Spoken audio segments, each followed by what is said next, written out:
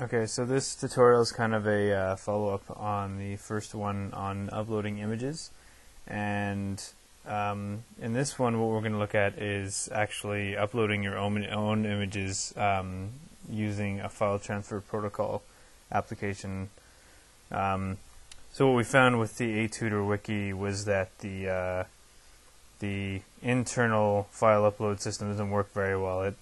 We had the image bleeding onto the bottom of the page here. So what we did was we looked at linking images that were external to Atutor.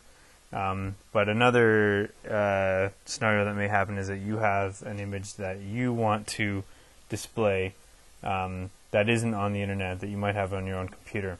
And the easiest way to do this is to use something called FTP to upload the image to upload it server side, and then you can then link it. And it's good to, if you don't already know how to use FTP programs, for those of you that are in the program, it's good to kind of get used to using a program like this, because whenever you're building websites or working with any kind of web technology, you're really going to have to learn how to use something like this. So what we're going to use is an open source program called FileZilla. It's actually free, and you can actually download it for free from download.com. You don't have to sign up for anything or give any of your information. Just click in FileZilla. It's FileZilla. And the first one that comes up there, which is this one here. Alternatively, if you're a Mac user, you can actually just Google FileZilla. Actually, you might as well just do it this way. And go to their homepage, and there's actually an instance that you can download that's either for PC, Mac, or Linux environment, whichever one you prefer. And you're looking for the client one. You don't want to download FileZilla server. So you just click on client, and they give you all the different options there. It's completely free. And what we're going to do is, assuming that you download it and everything goes well, you're going to get something that looks like this. And you're not going to be connected, but let's just disconnect here. So you're going to see something that looks like this, and ignore all the stuff that's going on in here. What you want to pay attention to are these two screens here, and it's actually fairly simple once you get the hang of it. Essentially what you're doing is you're transferring files client side, which is your computer here, to the server, which is server side. And that's exactly what you're looking at here. This palette here are all the files that are located on your computer. So what you're going to want to do is search for the computers locally on your computer, and you're literally just going to drag them over to the server. Now you're probably wondering where you're actually going to be storing your actual files. Since you're all students, you actually all have actual server space. U of T gives you, I think it's 100 megabytes of server space, so we're going to be using that to get to your server space. And if you're curious how to get there, all it is the actual URL for UTSC. And then all you're going to do to the URL is tack on whatever your UTSC ID, not your Utor ID. So your UTSC ID is the year that you started, then your last name, first 5 digits of your last name, and then the first digit of your first name. So in my case, it's 03 Tracy S. If you don't recognize this ID, then you have to go to the student help desk, and they'll tell you what it is, and they'll sort you out. So if you actually just click on the UTSC URL plus your UTSC ID, it'll actually take you to your public web space. And you can use this for storage, but just make sure that you know that this is public, in the public domain, so anyone can access it. But what we're going to do in this case is that we're going to use this program here to upload the image to our web space, and then we're going to link to it on Atutor. So this is if you have images on your computer that you want to use and on the wiki to display a chart, or if you create like a flow chart or something like that. So now that you've downloaded FileZilla, if you do in fact know your UTSC ID, again, if you don't know it, you have to go to the student help desk. All you're going to need to know is your username and your password, and this is the exact same username and password you would use for your UTSC webmail So if you use your webmail, you already know your username and password. Otherwise, you're going to have to go to the help desk and they'll sort you out.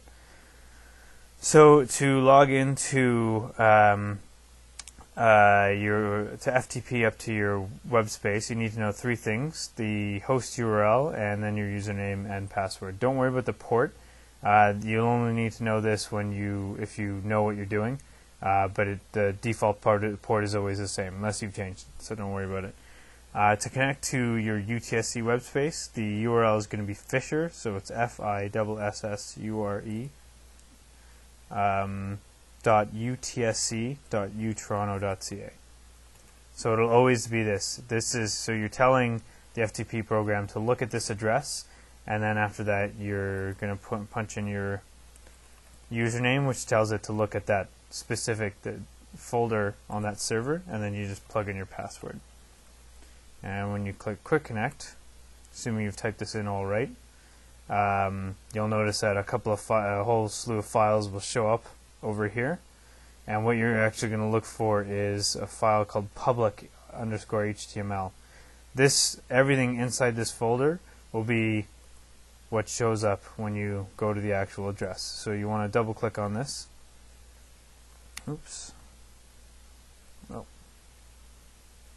And I'm having a bit of trouble here.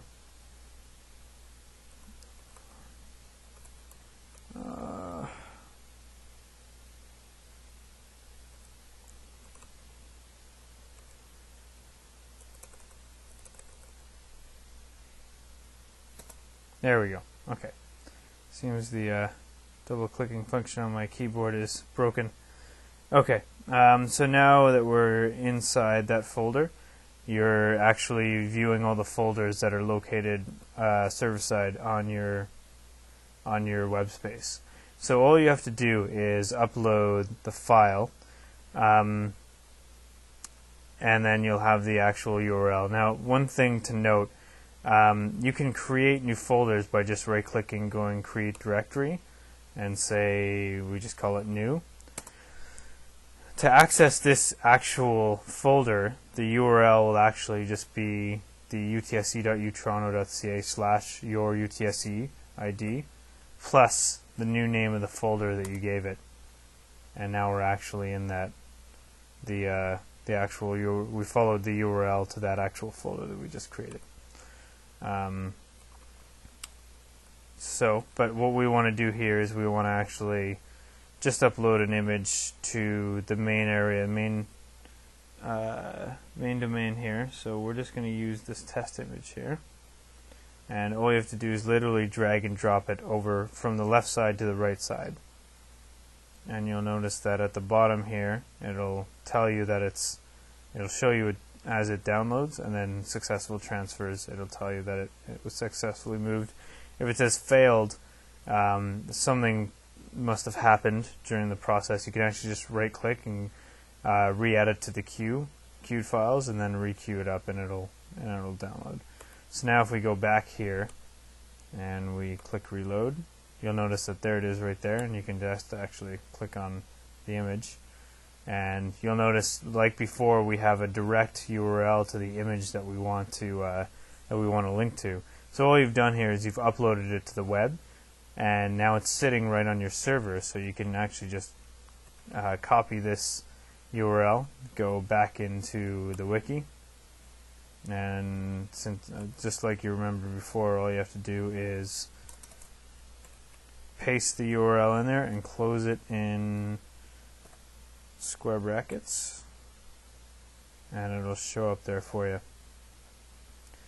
So again, all we've done here is we've used file transfer protocol application to upload an image to our server, and we're linking to it. And just to remind you, unless you have another server that you want to use, your web space is going to be found at this address. So you want to type Fisher FISSURE.utsc.utoronto.ca into the host for the program that you're using, and then username and password will be your UTSC ID. Okay.